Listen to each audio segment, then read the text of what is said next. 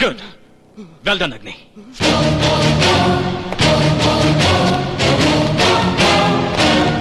నేను జగన్నాథాన్ని మాట్లాడుతున్నాను. విషయం తెలుసుగా? అక్క ఢిల్లీ నుంచి వచ్చేలోగా రాకేష్ రిలీజ్ అయి ఉండాలి. ఆఫీసర్, రాత్రి నేను తాగిన మైకంలో ఉన్నందువల్ల నన్ను సెల్లో వేయగలిగావు. నువ్వు నిజమైన మగాడివైతే ఇప్పుడు సెల్ ఓపెన్ చేయి. నా సత్తా ఏమిటో చూపిస్తాను. నీ చెప్ప తెరవరా? Vijay sir, open the cell. నేనెవరో తెలియకుండా తాగి చాలా తప్పు చేశావు ఆఫీసర్. నువ్వు చేసింది తప్పని క్షమాపణ అడిగి నాకు సలాం కొట్టావా? సరే, లేదంటే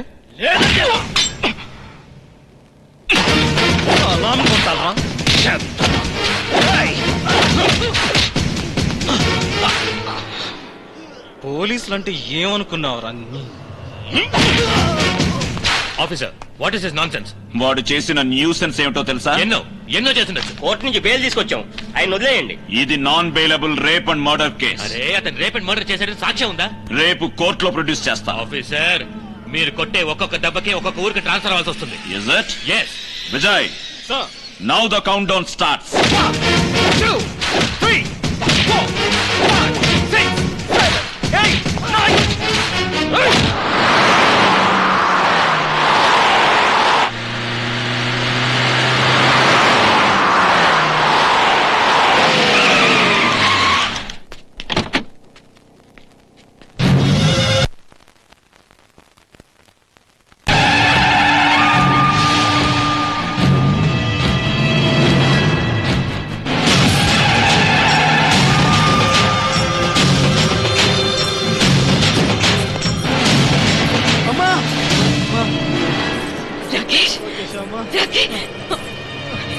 ఏంటిరండి? సారీ అమ్మా, తప్పైపోయిందమ్మా. ఏమంటరా? ఏ చెత్త నా కొడుకురా? నా కొడుకుని పొక్కల దోషింది. ఏ పిచ్చి కుక్కరా నా కొడుకుని కురవాలని చూసింది? ఎవడు? నువ్వరా? నువ్వా? ఏందిరా గుడ్ల గోబ లెక్క చూస్తున్నావు? ఎవడాడు? అగ్ని. అగ్ని ఏడున్నరాడు?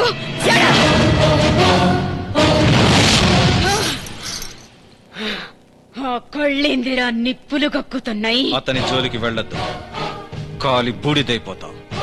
That is the power of అగ్ని. అగ్నిని ఆర్పే నేను తుఫాన్నిరా. నేను నా పవర్ ఏందో నీకు తెలుసారా? ఏందే నీ పవరు? నువ్వు CM of Andhra Pradesh, PM of Indiana? CM ని పిఎం ని సృష్టించే మహాశక్తిని.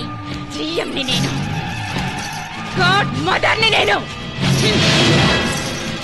తిమ్మక్కని. వెంటనే రిలీజ్ చేయనా బిడ్డని? రిలీజ్ చేయి.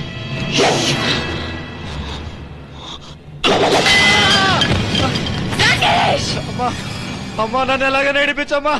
చూస్తున్నా కదమ్మా, నా కొడుకులు నాతో ఎలా కబడ్డీ ఆడేసుకుంటున్నారు.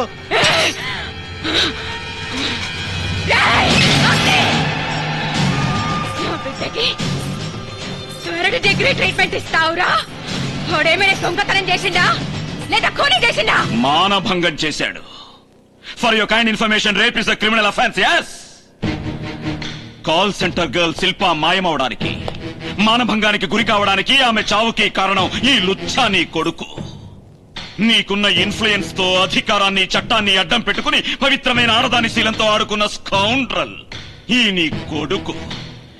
ఈ బేవర్సీ నీ కొడుక్కి 3rd డిగ్రీ ఏందే?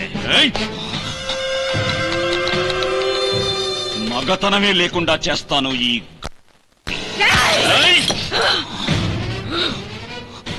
నేను పట్టుకుంటే ఆడదానివి నువ్వు.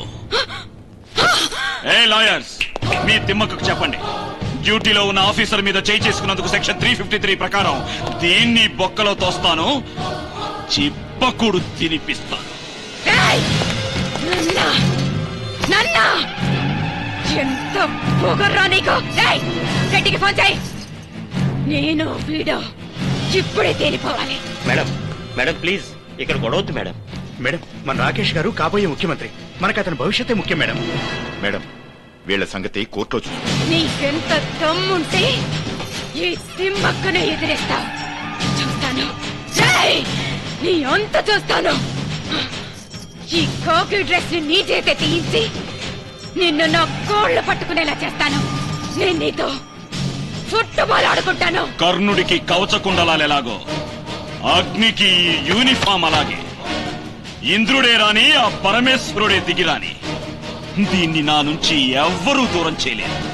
ఆఫ్టర్ ఆల్ నువ్వెంత? నువ్వు నాతో ఫుట్బాల్ ఆడుకుంటావో నేను నీతో బాస్కెట్ బాల్ ఆడుకుంటానో ఆ తర్వాత చూద్దాం. ముందు ఈ నీ Better we meet in the court tomorrow or now just get out, I say out. నేను నా బిడ్డ Out.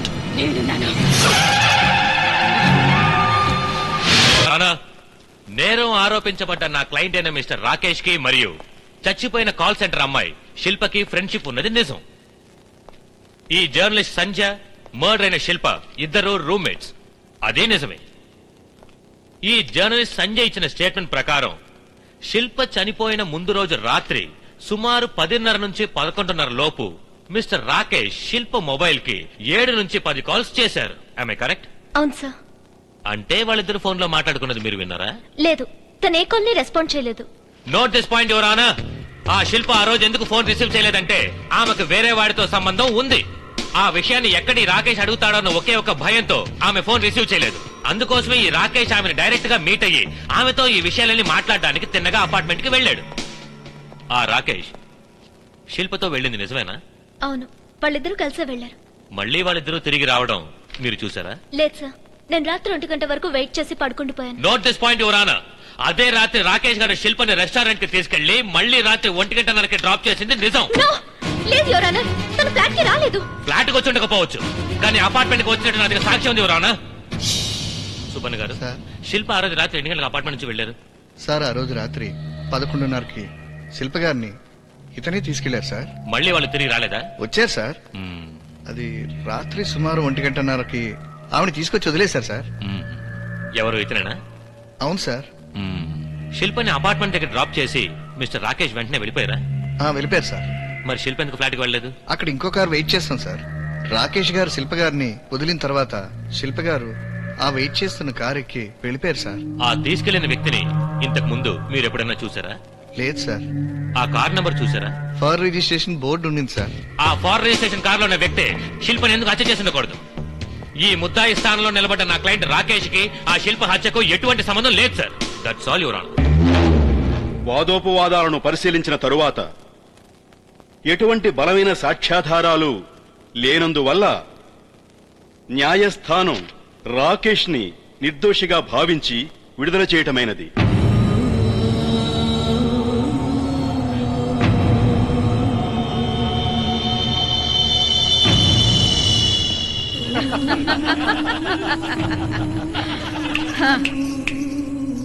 ఏందగ్ని, ఏం తీర్పిచ్చింది నీ కోర్టు? నిరపరాధిగా ఈడిసిపెట్టింది నా బిడ్డని. దీనికి ఇప్పుడేమంటావు?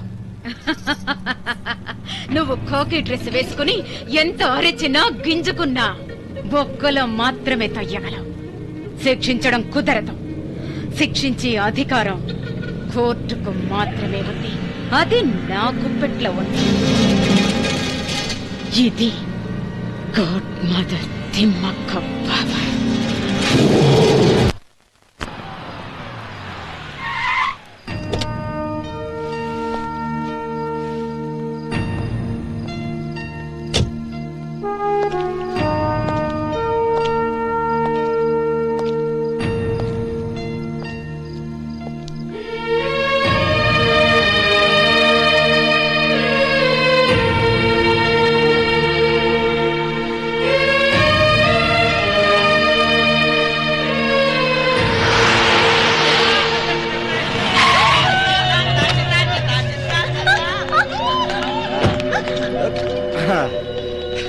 నేనెవరో తెలుసా?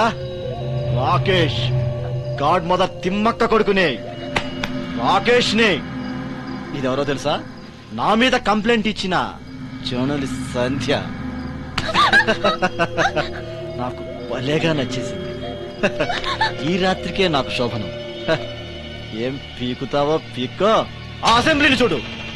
ఆ అసెంబ్లీలో మా అమ్మ చెప్పిన మాటకి ఎదురే లేదు. ఇటు చూడు, హైకోర్టు. ఈ హైకోర్టులో మా అమ్మ ఇచ్చిన తీర్పుకి తిరిగే లేదు.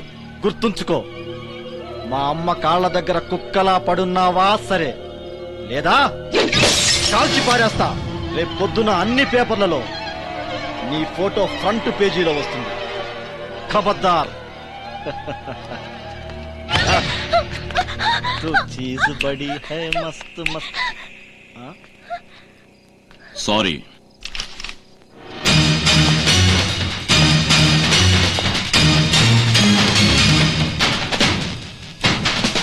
సారీ నీ ప్రాణాలు తీస్తున్నందుకు.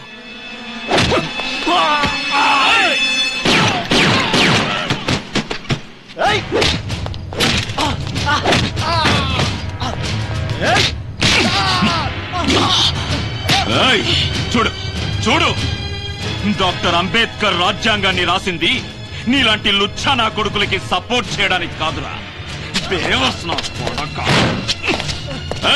ఇటు చూడు, ఎంతో మంది క్రిమినల్స్ కి చరిత్రలో గుర్తుండిపోయేలా న్యాయమైన తీర్పులిచ్చిన హైకోర్టు రా ఇది. నువ్వెంతరా బడవా రాస్కల్.